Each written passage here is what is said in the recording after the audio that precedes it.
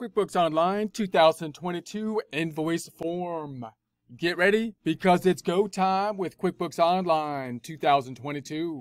Online in our browser, searching for the QuickBooks Online test drive. Going into the test drive, we're going to be choosing the American version, United States here, and then verify that we're not a robot. We're now in the sample file for Craig's Design and Landscaping, holding Control, scrolling up a little bit to get to that 125. We're also going to be taking a look at the 30-day free trial version. You might not have access to this, just so we can take a look at the business view on the left-hand side. Back to the Craig's Design and Landscaping Services. Last time we hit this plus button up top, we were focusing in on the customer cycle, the sales cycle, or the accounts receivable cycle, the get paid cycle. And now we're going to look at the actual form, starting with the invoice, noting that the invoice represents something for an accrual basis, meaning you're not getting paid at the point in time the work was done. This will be driven by the type of industry that you are in. So if you're in the type of industry, such as a CPA firm, a bookkeeping firm, for example, where you're going to do the work first before you get paid, have to track the outstanding receivables, and then get paid at some point in the future, then you're going to have to use the invoice form as opposed to a sales receipt, which would be on a cash basis type of system. Once we enter the invoice, we're going to receive the payment at a later point with the receive payment. To analyze this, we're going to start at the end point, that being the financial statements, and they'll drill back down to the source document, that being the invoice here. To do that, we're going to duplicate some tabs up top. So I'm going to right click on the tab up top, duplicate it, go back to the tab to the left, right click on it again, duplicate it again. We're now in the middle tab. I'm going to be opening up the balance sheet by going to the reports on down below. We're going to be going to our favorite report, that being the balance sheet, or one of the two favorite reports. We'll do a range change up top from 010121 to 123121. Run that report. And then we're also going to go to the tab to the right, open up the profit and loss or income statement in the reports tab. We're going to the profit and loss, P&L income statement. In other words, 010121, 123121 on the range change, running that report. I'm going to close the hamburger here and go back to the balance sheet, close the hamburger, hold control down, scroll up just a little bit, and we are now in the balance sheet. Now the account you want to think about with an invoice is accounts receivable. Also, sales of revenue is going to be impacted, but the accounts receivable is the thing that the invoice will be recording to, as opposed to the sales receipt, which will be reported to some kind of cash account, such as undeposited funds or the checking account. So now we're going to drill down into the accounts receivable and zoom into it. So we're going to go back towards the source document from the end result, this being like a general ledger, which they call a transaction report. And we've got our accounts receivable, which goes up on the invoices, increases, payments, decrease them. That's the two types of form that we expect to see. If we go into one of these forms, then let's go into, say, an invoice, for example, and analyze the impact of the invoice. So here is our invoice. And so I'm going to hold control and scroll down just a little bit. Note that when you're inside an actual data input form and you're doing data input, you typically want to have it at the 100% if possible, because if you expand it, it can kind of distort the invoice and cause some problems with it. So we got the customer, which of course is the person that we're going to be sending, or it's going to pay us in the future for the goods and services that we provided. If we're going to be sending this by email, we're going to have the email address, of course, to send it out. The billing address, the terms, that's going to be net 30 in this case. That'll set the due date, meaning if we issued it on 8/26 and it was net 30, we expect to get paid 30 days later, 9/25. And then down below, we have our items. We're going to talk more about items in a future presentation, mainly in the second half of the course when we start to set up the items.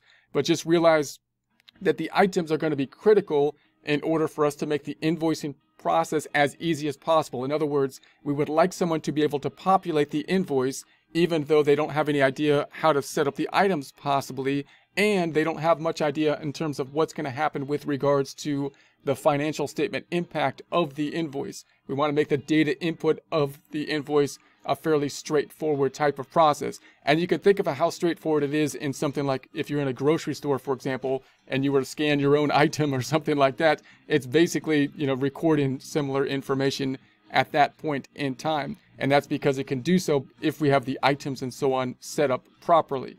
So that's what we're going to talk about in a future presentation. These items are going to be what we're selling. In this case, landscaping, gardening. We've got the weekly gardening service, quantity 2, rate, and then the amount. And then the next item, the pest control, quantity, rate, and then the amount, and so on. This last one, the sod, notice that they're charging tax on it. That means it's going to be a taxable event. Sales tax will be applied to it, and that's going to be driven by the item as well. We talked a little bit about sales tax in a prior presentation. We'll get into that in more detail in future presentations. And then we want to think about what the impact on the financial statements will be. Every time you do a data input form, you really want to keep in mind and keep thinking what will be the impact on the financial statements, and that'll give you a much better idea of how the whole accounting system is going to be set up. The invoice, especially if we have inventory, can be fairly complex. If there's no inventory and we have no tax that we have to charge to it, fairly straightforward. It will be increasing the accounts receivable in that case because it's an invoice. The other side, driven by the item here, will be going to some revenue account typically.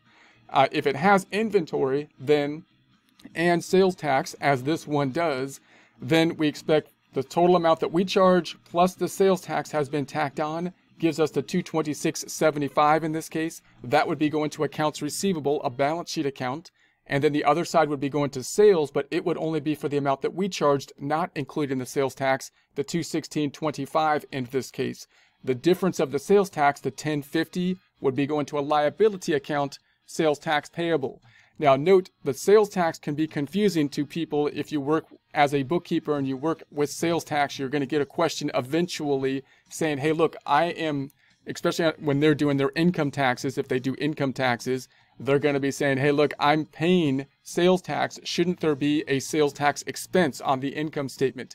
And the answer is no, if you're doing this process, because we recorded the sales tax here, not on the income statement. In other words, you can imagine a system where we said, I'm going to record the whole $226.75 as income and then record the sales tax as an expense, it netting out to the same $216.25 rather than the system that we currently are using, which means we're going to record revenue at the $216.25 and then accounts receivable at the $226.75, the difference going to a payable account, which we will then pay out of the payable account and not hitting the income statement with the sales tax at all. The justification for doing it the way we're going to do it, instead of recording the income and the expense netting out, is because the sales tax isn't really our tax as the business. It's a tax to the consumer. We're just a tool that the government is using to be their collection agency, and therefore it shouldn't be recorded as revenue, right? In theory, that's kind of the idea. So, and then we're also going to have inventory, if we're tracking inventory on a perpetual inventory system, go down, and it's going to go down by an amount that's not actually on this form, because we're going to show this form to the client. We're going to email it to them or the customer. Therefore, we don't want the cost on there, but it's driven by this item, by the item over here, the product and service. In a similar way as if you scan something in a grocery store, it will be able to pick up the cost and record the perpetual inventory and so on. And it also records the cost of goods sold, which is an expense account as well. The net impact on the income statement then is going to be the revenue, the $216.25 minus the cost of goods sold, which is driven by the item and not seen on the actual invoice. So there's kind of a lot going on. Not only that, but we're also going to have a sub account for the accounts receivable of that $226.75, which is going to be broken out not by date, but by customer. And we're going to have a sub account, a sub ledger or sub report, you could call it, for the inventory that's going to be broken out not just by amount, but also by the units of inventory that we have on a perpetual system. So let's take a look at the other side of this. I'm going to close this back out and see if we could find those other accounts that are impacted. Scrolling back up, and I'm going to go back to the balance sheet by using the back button, not this button up top, but the back to the report. The other side, traditionally, we would be thinking of on the income statement, going to the tab to the right, and we've got multiple income line items because of the type of industry. I'm going to try to look for one that's going to have inventory related to it, so I'm going to look for the job materials in this case. In many companies, you won't have a lot of income line items. You'll have like one or two things that you actually do for income, so it'll be a bit more straightforward. Here's the invoice. Here's an invoice. I'm going to drill back on this invoice from the income line item. Notice the income is being constructed all from invoices, or it could be sales receipts in some cases. So here we've got our invoice, customer, the email, the billing, and so on. And then down below, the interesting part here, we've got the total amount at the 387, and then we've got the sales tax. So same kind of scenario. In this case, the total amount for the accounts receivable when you first recorded the invoice would have been for the 387. The other side's going to the revenue account for the 365, the difference of the 22 going to the sales tax. And then you're also going to have the inventory going down for this item, which looks like it has an inventory item, and then the cost of goods sold. Notice what's on the income line. We're looking at this 275 because it's going to that particular line. So this amount, the 365, is going to some income line, which is driven by these two different income items. And the one that's going here is the 275. But the point is, the sales tax is not being included in the revenue line. So if I close this back out, the 275 is here. Sales tax isn't included in that amount that's being reported on the income statement as revenue or income. Scrolling up, going back to the report summary, then the difference between the two would be in a liability account called sales tax payable. So I'm going to go back up to the balance sheet again. Now I'm going to scroll down to the liabilities. We're in the accounts payable. Then down here, we've got the other payables. Now, it would be interesting or nice if they put it into like a sales tax payable and then possibly had sub-accounts. But they basically broke it out by vendor. So these are the vendors that we pay for the different sales tax items. In California, you pay the Board of Equalization payable. So if I go into here, this is basically a payable, kind of like accounts payable, but it's going up as we make sales. And here are the sales tax. It's going up with our invoice. If I go into this invoice, for example, and drill back down to the source document, there's our sales tax payable. Okay, so I'm going to go back up. I'm going to close this back out. We're also going to have inventory that could be affected if we're tracking inventory. I'm going to go back to the report. And let's check out the inventory. That's going to be an asset account. Here's the inventory. It's going to be going down when we make the invoice if we're tracking the inventory in the perpetual inventory system. So I'm going to go into the inventory, and you can see it's going up with the checks here and so on. Here's an invoice taking it down. So let's pick up this invoice. If I go into that invoice, drilling back down, that $10 isn't actually on the invoice, but it's driven by the item. The item is driving the invoice. So we'll talk more about items later, but it's just like when you're at the store and you scan something and you see what the sales price is, but it's also tracking the inventory and cost of goods sold driven by the item. Closing this back out. And then the other side, if I scroll back up top and go back to my report summary, I'm going to go back to the income statement. And finally, the last part or account that's affected, cost of goods sold, going into the cost of goods sold. And we've got the item here. It looks like the same invoice there for the cost of goods sold in our invoice, drilling down into the invoice. And once again, that amount's not on the invoice, but the invoice is driving it. Closing this back out and going back to the income statement. So the net impact on net income then, if you have an inventory item that you sold, is going to be the sales amount, not including the sales tax, minus the cost of goods sold, which is the cost of the inventory that you're now selling. That's the net impact on net income and gross profit.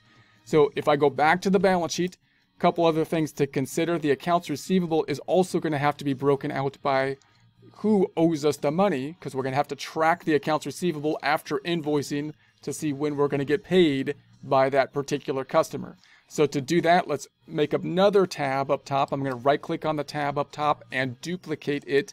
And I'm first going to look at a subsidiary report, and then we'll also look at the customer center to see how you can track the accounts receivable and how that is typically done. So we'll go then down to the reports on the left-hand side. I'm going to close the hamburger, scroll down to who owes you money down here, and let's take a look at the customer balance detail report, and range change it up top. I'm going to just make it for the period end 12/31/21 so it matches our financial report balance sheet. And there's our information by customer. So we got the customer information and the outstanding invoices, which make up the accounts receivable that we have not yet been paid. If we go down to the total, we get down to the 5,281.52. That should tie out to what is on the balance sheet, 528152. It almost always does, because QuickBooks actually forces you every time you hit or record something to an accounts receivable account to add a customer.